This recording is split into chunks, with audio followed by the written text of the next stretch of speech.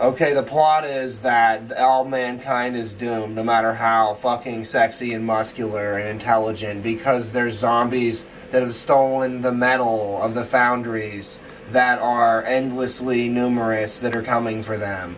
So the Emperor on the throne, he is a new metal. He is energizing out, and as his will is carried out and he kills through his troops sections of the planet, especially down around the South Pole, then he reverse engineers, because he's already dead but undying, into the flesh rotted computing spikes that they have at different points around where they're strong. And then he takes over the whole planet, and everything is restored to green. Hey, Henry Cavil, DeVille, Smelly Hill. Anyways, here's a little precursor to Warhammer, because I think you know Warhammer, but I don't think the audience knows Warhammer. So let me just describe it, because I'm not sure whether or not the plot of Warhammer that's currently available is actually the plot of Warhammer, or whether we just came up with it, so I'm just talking about it right now as if it's new to everyone and they thought they could steal it from me. I assume it's that, because it doesn't make any sense otherwise. So, if that's the case, fuck you, pay me. I think you can take the umbrella. I just filled it up with gas and it's a warmer too.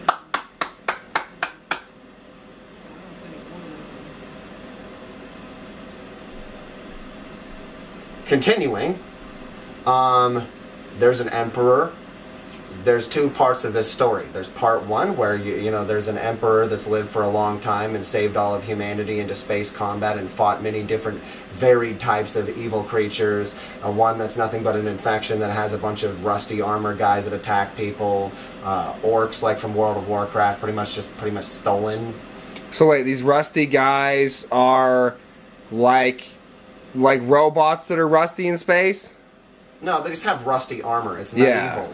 Yeah. And for some reason, Warhammer, they have all the good weapons and the power armor, and the orcs are like bizarrely spacefaring, but also like bizarrely like medieval with like almost like wood ships and cannons comedically. I don't even know what the hell. Weird. Like, yeah. So there's these various different factions that are all ridiculous and absurd. Some guy who grew up on the streets and delivers his own type of justice and then joined the Empire, destroying everybody. He grew up on a world with only rain and lightning. All the silly things that you can imagine. Now, what I was saying about part one and part two is, there's the part where the Emperor's alive, there's the part where the Emperor gets killed, sort of, but lives on a throne as he slowly, you know, a gold throne, as there's wires in him as he communicates with everybody out everywhere, imposing his will.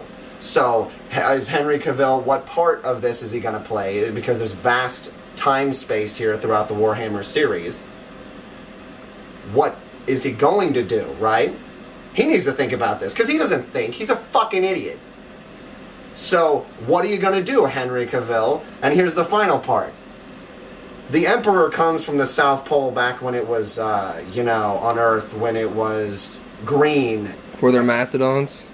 I guess, mastodons, sure.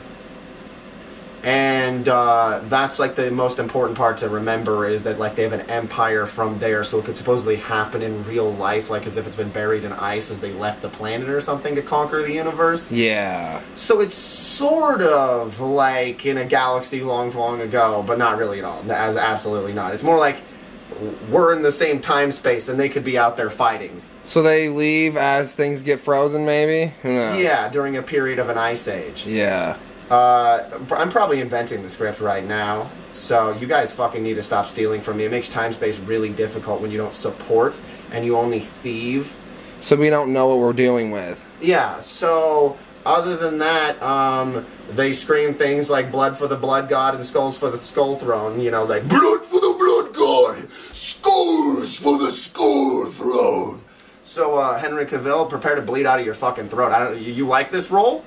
You like Warhammer? Yeah.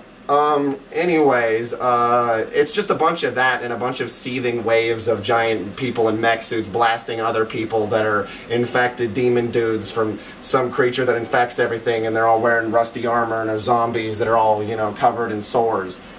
Yeah. And there's other enemies too, but I don't give a shit. I just looked it up really quick.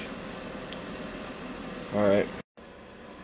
So the son of the Emperor's Will, who would be played by me, is called Silvarus of the Nightingales. And he leads a brigade of men that are made out of metal almost entirely. They have no more flesh other than a heart, not even a brain. And their heart is mostly, you know, because they eat a special diet because they're just destroyed. Like, you know, they're just mostly metal.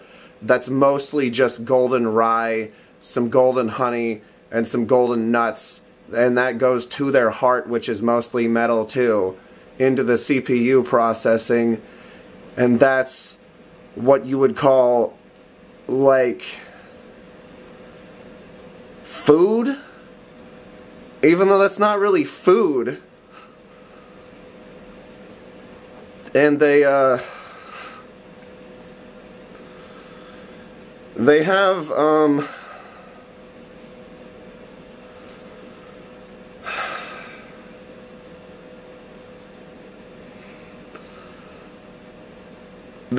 their spinal bones unfold out of their backs into what appears to be wings as they use propulsion from the magnetism of their hearts to rocket jump short distances that then fold back into their bodies as they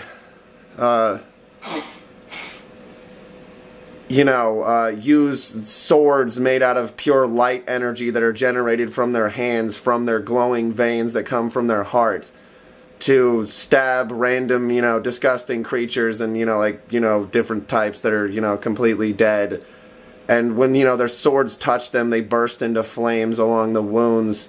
And it, spikes energy into the creature's hearts, which make them blow up as they, have incredible acrobatic skill and speed and are frictionless on every surface, except for when they need to have friction, as if they're disengaging and re-engaging with gold to silver magnetism, so that, they're either negative or positive charged on rock, for example, or in rain where it's slippery while it's splashing up, or, in the dirt so that they can slide when they need to in the soft loam, or grip, impossibly.